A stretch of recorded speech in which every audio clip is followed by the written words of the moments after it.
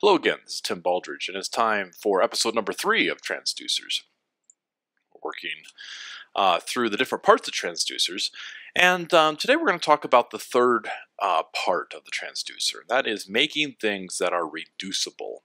And we'll see in a second why this is actually useful. But to start with, let's create something, let's create a protocol today, or a type that can be reducible, that we can reduce over. So what we're going to do, there's two ways to go about this, and we'll start with the first way, and then we'll go on to the second way. But to start with, we're going to extend protocol, Clojure.protocols, and there's very little in Clojure core protocols, but there is a few things, namely collection reduce. So we're going to extend this protocol, collection reduce, for input stream. Okay, so what we're going to say is if you want to reduce over an input stream, here is how you go about it. Let's give ourselves a little bit more room here. So reduce is the name of the function, and we're going to do this. We're going to say the input is this, and then we also are given a function and initial value. Now there's two IReduce to this function, and we'll cover that as well in just a second. But for now, we'll just go through this. So first thing we want to do is we want to cast the input stream. Let's see here.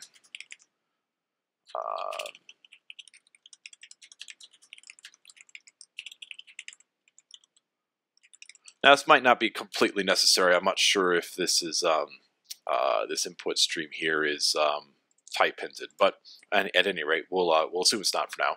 And then what we're going to do is simply loop over it, and we're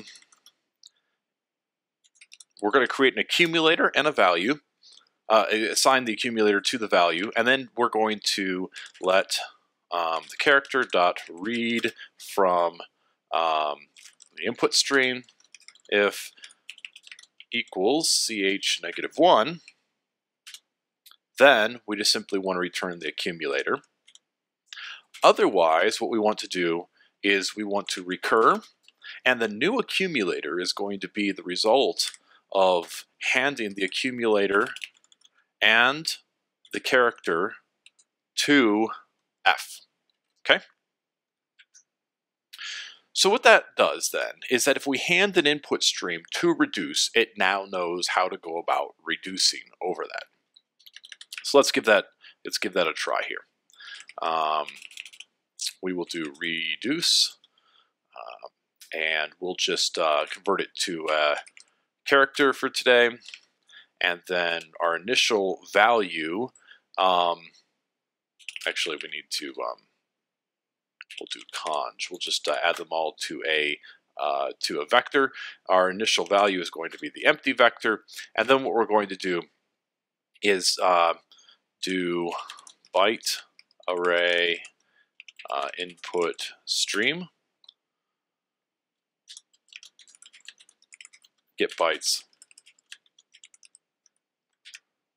and so there's actually two verities of this reduce function here, and we're going to take a look at the arity it's trying to call in a little bit. But in the meantime, we'll switch this to transduce. So we're going to map char over it. Conj is going to be our reducing function, and then our input is byte array input stream. And it looks like we have a misnaming of the method there. Okay, there we go. So as you see, it takes, what we're doing is we're taking a string here, we're converting it to bytes, we're turning that bytes into an input stream, and then we're transducing over that after we turn everything to a character. And as you can see, we could also do other things like map to uppercase, and now every character is uppercase, right? So this is all done without using lazy seeks or anything. And so let's go back up and look at this this collection reduce. So what collection reduce does is it takes the current collection, that's the first argument, this in this case. F is a function to call on everything, whatever the thing is specific to this function. And then value is the initial value, the init. We can almost rename that to init. So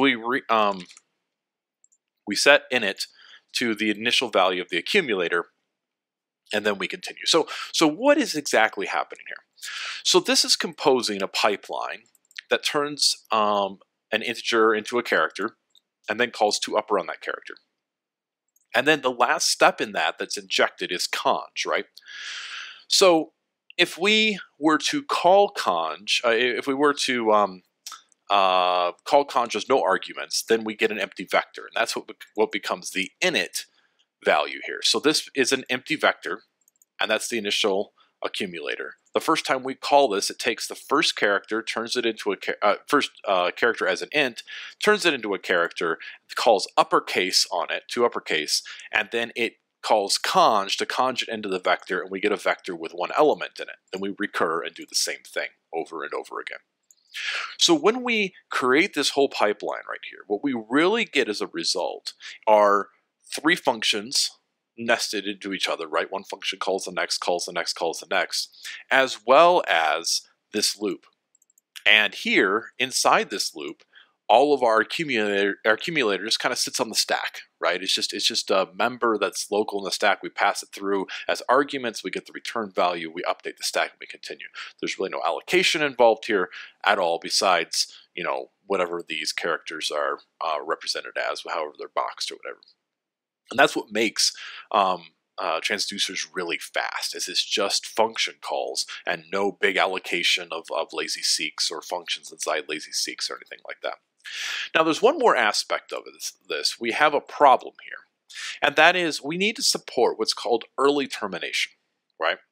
So if we go here and we do take 3 and we run this, we get this mess. What the heck is this, right? Well, the way early termination is handled in reducers is with something called reduced. So what this is a boxing. What you can do is you can say reduced 42, and it creates a reduced box or an object called a reduced object that contains 42. So it's just a box around it. Now, if we find that, we need to stop our reduction and just return that value. So what we want to do here instead is perhaps something like this. There's multiple ways we can do it. One way we can do it is the following. We put a if reduced. These are part of core. So if the accumulator is reduced, then we deref the accumulator and return that and stop our recursion. Okay. So when we run that, and now we run this transduce, we get the first 3 characters of hello world as uppercase. So that's really all it is. We have to make sure that every time we do a step in our reduce, that we haven't gotten a reduced object back. So if we take a look at take, what we'll see here is in the inner part here, don't worry about vswap, just think of it as an atom for now. But basically, every time we get another value, we decrement the count over and over and over again. And then when we finally get to the last item, when we're no longer positive, when the count that we're, our current count that we're at has reached 0, then it boxes the result as reduced, and that tells us to terminate the entire pipeline. Right. Okay. So that's the 3 parts. We can see the 3 parts of the entire system right here. We have we have how we build a collection. We have what we want to do to each item in the collection, and then here at the end we have how we go over the items in the collection. But what's interesting is that this part right here defines how we drive the entire thing. Right? So this could be anything. I mean, here we're reading from an input stream. So this could be a stream reading off the disk. It could be reading from the network somewhere. It could be anything. We could even do this with a core async channel, right? I've actually done that before, where we could extend core async channels, and instead of read here, it does a blocking take. And then we just drive it using the current thread that we're on to pull items off the core async channel until it exits or until we get reduced. All right, so what's also interesting about this is that we can do any number of things here. I mean, like when I say building collections, I mean, all this stuff doesn't really have to be building. We could map this back into an int, right? So we have all these integers, and then once again, just sum them up, and there we go. So those are the three parts, like I said. Now, there's a whole bunch of other things that we can do with these. Now, in the next tutorial, what we're going to cover what's called stateful transducers. And you can see this like this. We actually want partition all. And we can't do that anymore. There we go. Let's see here. And we can't, so here we go. Get back to our original example. Here we go.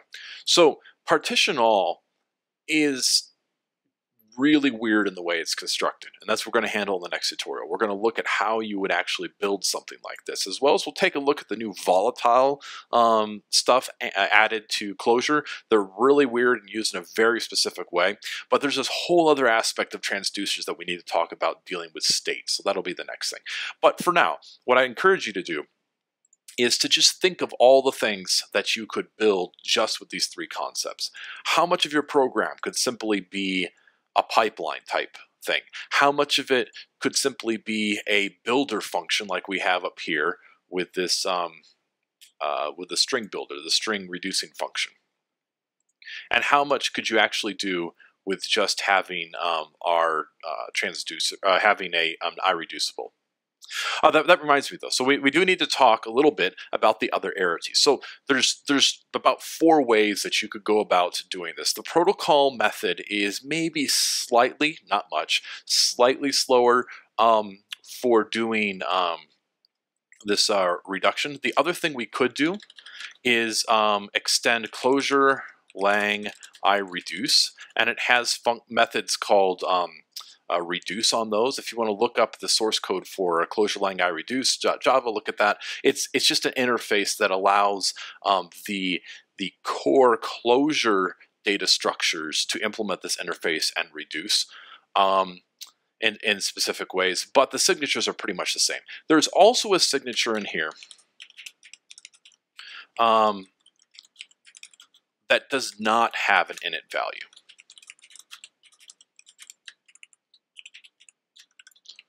And we're just going to assert false here like this. So if we extend this, let's see here, and let's take this code right here. Reduced will call this other arity in the case that you do not give it an init value. Sorry, reduce. So here's reduce, right? Now if we take this init value out, we get this wrong number of args 2 passed to this function. Okay, so here we go. So it says assert failed false. I had the structuring of this wrong. It's kind of weird how protocols want to be extended sometimes. Anyway, so the problem is here is that we don't have an init value, right? This method, I'm torn whether or not to recommend it, worrying about implementing the second method without an init. The fact is that most of the time you'll either be doing transduce with a reducing function like cons or something else, or you'll be using reduce with an initial value. If you don't have an initial value, then the idea kind of is that you should take the first item from the collection and assume that that is your accumulator. If perhaps for like in the case of add, right? So you can think of it this way: if we had vectors range 10, so let's do 3 to 10. There we go. This will make a little more sense. So we have this vector. If we were going to reduce over this with plus, there's two ways we could go about it. We could start with an accumulator of 0 and add 3 to it, then 4, 5, 6, 7, 8, 9. Or our initial accumulator value could be 3, and then we add 4, 5, 6, 7, 8, 9. That is, to me, a much less generic, highly specific way of doing reduction that doesn't work in cases like conj. I mean, conj 3, 4 doesn't make any sense. So I really don't recommend that you worry about this too much unless you need it. I mean, if you're trying to do something that somehow would work fine that way, that's fine, but that's, to me, a kind of a leftover vestige of an old way of doing it in Clojure. So just don't worry about that much. I don't actually ever use that arity of the function. But you'll see that in the Clojure code in the collection reduce stuff, so it's good to be aware of it. So there you go. That's the tutorial for today. Those are the 3 parts of transducers. Good first overview of the transducers and why they're a big idea. Highly open, highly extensible, highly generic. And what we're going to do in the next couple tutorials is just talk about how these integrate into all the different systems. We'll start with stateful transducers and then move on to how this applies to core async, how we can talk to over the network with these things, how we can put data onto the network. There's just all sorts of things. We'll even dive into how to update our logic programs to use transducers and so forth. So that's the tutorial for today. Thank you for watching.